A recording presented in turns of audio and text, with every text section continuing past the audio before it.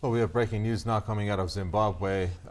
The opposition leader, Morgan Tsvangirai, and 11 members of his movement for democratic change have been arrested, and they're being held at a police station. That's indeed breaking news coming out of Zimbabwe, the political deadlock there.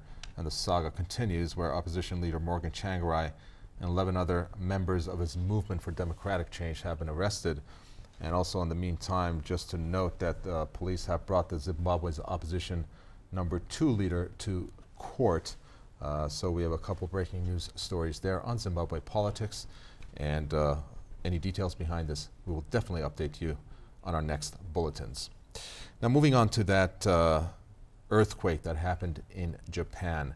A magnitude 7 earthquake at this point had left 3 people dead. We have an update that 4 people are dead from that earthquake, and 12 are missing in the northern part of that country, where there are 2 nuclear plants situated.